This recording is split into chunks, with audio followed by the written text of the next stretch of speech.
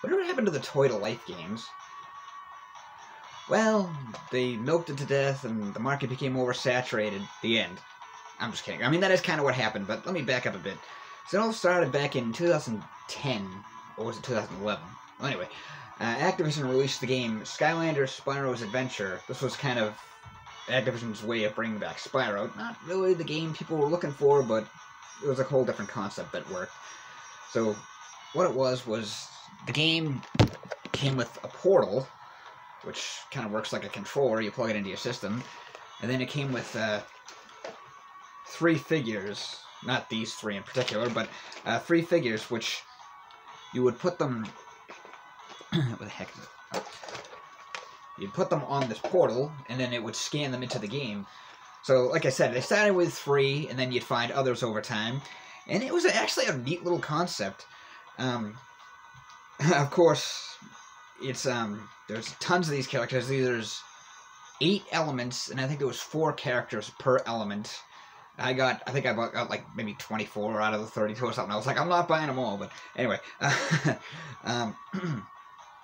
And so the plot was actually pretty ingenious too. The villain Chaos, voiced by Richard Horvitz, who's most known for his voiceovers like Zim and Invader Zim, Daggett and Angry Beavers, and Alpha 5 in Power Rangers. But anyway, so throughout the game, you find like there's hidden areas which you can only gain access through like you'll be like, oh, you can only open this door if you have a fire character. So it's like, oh, now I gotta go buy a fire character. Or you find one of the things you can find, bonus things is like these little, whatchamacallit, like trailers that gives you like an idea of like different characters.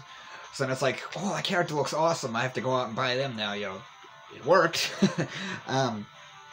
And so overall, this game was pretty much like a dungeon crawler type of game too, and the music was really good. The game, it was almost like a cross between Cameo and Gauntlet. And like I said, I only have like 24 characters, I think it was. I didn't stop and count, but my favorites would have to be Gil Grunt, Stealth Elf,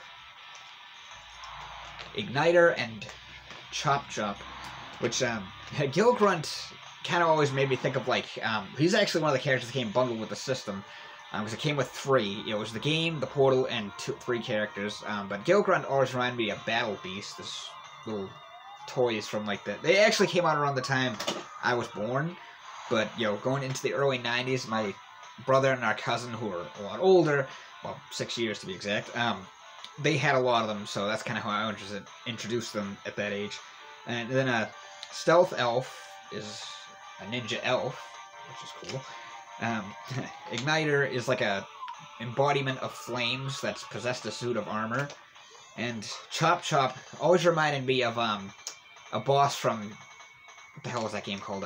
Golden Axe, Revenge of Death Adder. It was the only Golden Axe game to never be released on a home console, and go figure, it's the best one, so really the only way to play it is on like emulators or by the original cabinet, which, Sega loves making all these Genesis collections. They really ought to make a collection for their arcade games, but I'm getting off topic. So, like I said, overall, Skylanders was a really neat game. But then, of course, because it's Activision, they had to milk it to death, so they made a sequel the following year with new characters. Unfortunately, the characters were backwards compatible. There wasn't a whole lot of new characters, but there was some. And they kept it interesting with, like, well, every year they made a new game, which, like I said, of course, this is Activision we're talking about. Yeah, every year they made a new game. But they came up with, like, a new gimmick for each one to kind of keep it interesting. Like, the second game had bigger figures. The third one had ones where you could swap their bodies. I played through halfway the second game, then the third one, which was called Swap Force, I believe, or something like that. That one I was planning to get, but I never did, and after that I kind of started losing interest in this whole thing, but, because, like I said, they were milking it to death. And then, of course, other companies started to jump in on it. There was the Disney Infinity games, which I never played, but I believe a friend of mine had them. Like, actually, I think he had a lot of these games, the Toy to Life games. And, yeah, he or what was I?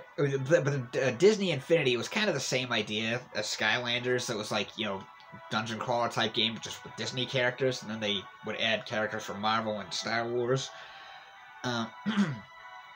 Then I remember there was also like a number of cheap knockoff ones that were just like these simple little plug-and-play systems. Eventually, Nintendo kind of joined it with Amiibos. You know, they kind of went with their own little thing, like, you know, just these more just like unlock bonus content in games. I still think they should make like their own little dungeon crawler type game, but even though this market's kind of dead, but whatever. Knowing Nintendo now, they probably would do something like that with the market being dead. But you know, then there was the Lego Dimensions, which the only reason I never really got that, as much as I love Legos, I was like, well, there was two reasons actually. One, Lego games don't hold as much interest for me as they used to, and the other thing is because part of that, the whole Lego Dimension thing was buying like actual minifigures and like car things and stuff. It's like I already have so many other Lego stuff that it's just, it would add so much to it. But it was like, from what I know of the Lego Dimensions, that did seem like a pretty cool idea, because you had characters from so many different franchises, like Gremlins, Beetlejuice, Sonic the Hedgehog, Powerpuff Girls, the stupid remake one, Back to the Future, and so many more. Unfortunately, you know, and then by like the mid-2010s,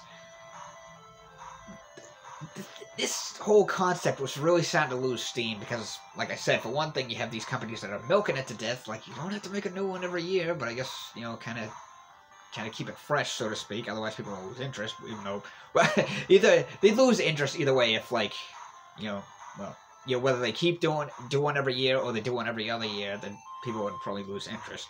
So it's kind of a lose-lose situation, so to speak. But yeah, and then. Yeah, the other thing was, because, like I said, you had all these different ones, like, you know, there was Amiibos, there was Skylanders, the Disney characters, the Marvel, Star Wars, the whole Disney Infinity thing, and then, you know, Lego Dimensions. You know, the market was kind of oversaturated.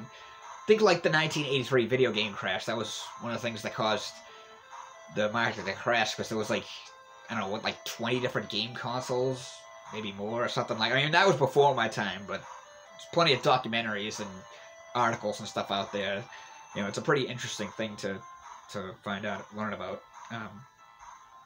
But yeah, I think that's, like, what happened was because the market was so just oversaturated, because people were getting sick of buying a new game every year, and just kind of fizzled out, which is unfortunate, because it was a great idea, like I said, but it like any gimmick, it did kind of get stale after a while. It's like when you think back to, like, I mean, every Nintendo console had a gimmick, and even, like, things for that. It's like, you have fun with it for a while, but then it gets kind of boring, like, but, yeah.